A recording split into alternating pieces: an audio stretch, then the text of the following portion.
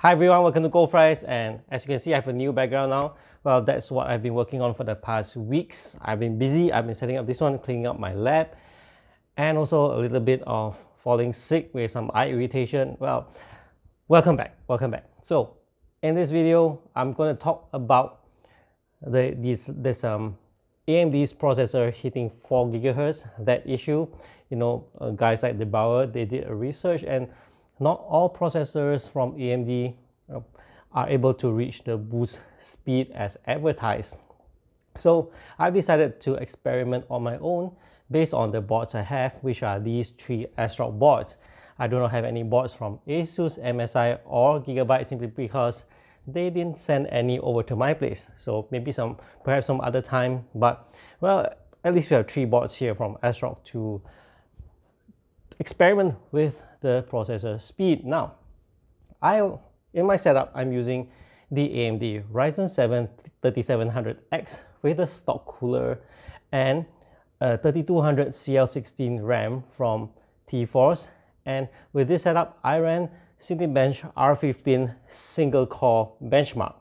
The single core benchmark is sufficient because it has long enough duration to push the processor, and the stock cooler beefy enough because it's just a single core processor, so it won't heat up that much at all, if not at all. So these 3 boards are from ASRock. Now I'm going to introduce them for a bit, starting over here, which is the Taichi of a local price tag is at RM 1415. Over here is their, the Taichi is their signature high end, and this is their signature middle range, which is the X570 Steel Legend series.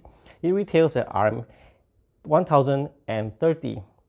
Now this one, the X570 Pro 4, actually X570M Pro 4, which is towards the, I think is the middle range, but towards the low side.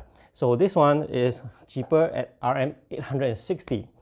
So as you can see, this one is almost double the price. Well, almost 860 to 1400, double would be 1600. Well, that's why it's almost double.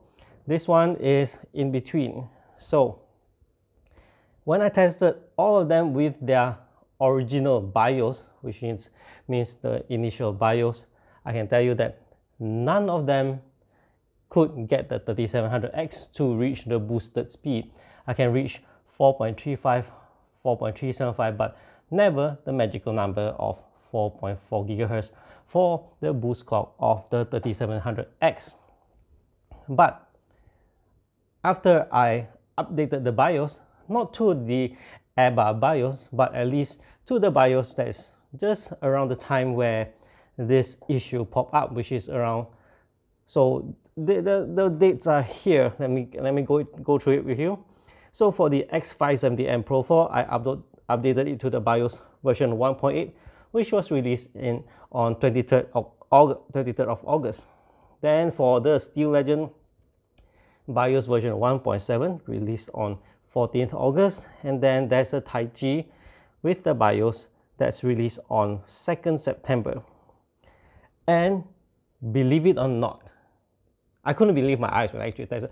All of them get the same Cinebench R15 score. I'm using R15 instead of R20 because I'm used to the R15 is tried and tested. R20 is newer, but regardless, either way, I just had the R15 installed and I ran that one. So the interesting part is that, do you guys want to guess which one turned out to be in my opinion, the best board? In my opinion, because I know the results, right? You know, the best board happened to be the X570M Pro 4. Very strange. On the first attempt alone, it reached 4.4 GHz, and it's the best. Why is it the best? Let me tell you about the result from the other two. The X570 Taichi only showed the 4.4 GHz. It only hit 4.4 GHz on my second run of the Cinebench R15. Oh, by the way, I'm reading it through the software called HW Info. So that's where I know which one managed to hit the 4.4 GHz mark. So this one, it got it on the first attempt. This one got it on the second attempt. And the last, coming in last, is the Steel Legend, which did not hit 4.4 GHz at all for him. In fact, the Steel Legend was among them the disappointing one. On the initial BIOS, it wouldn't even run my 3700X for some reason.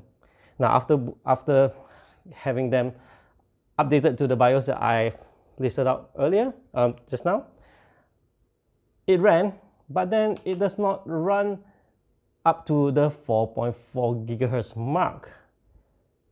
So bear in mind, I'm just sharing to you that even without the ABBA updates, some boards can reach 4.4 GHz. The 570M Pro 4 did it marvelously on their first attempt. Taichi, I'm giving it, it's still alright. It did hit that on the second attempt. For the Steel Legend, it does not hit at all. But either way, the ABBA updates are here. I saw the ABBA updates available for the Steel Legends, and I'm probably going to test it as well. Alright, so there you have it. My findings of the AMD Ryzen 7 3700X performance on these boards. Can you reach 4.4 GHz? Yes, you can. So even if you go based on the results, the details gathered by the Bauer, yes, there are people who can reach it too. Same. This is my finding for the ASRock boards. Now the question will be whether it hit it at the right core. And my answer to that is no. Based on my test on these boards, they do hit 4.4 GHz, but they did not hit it at the processor, the core that is running the load. Strangely, like for example, even the Taichi, the core, based on the HW info, the one that hit 4.4 GHz is not the one that's running the load. And to make things more funny is that when I was running the test, only one of the core shows it reached 4.4 GHz. I know it has more threads, but in the HW info, it just shows the core, and one of the core did reach 4.4 GHz.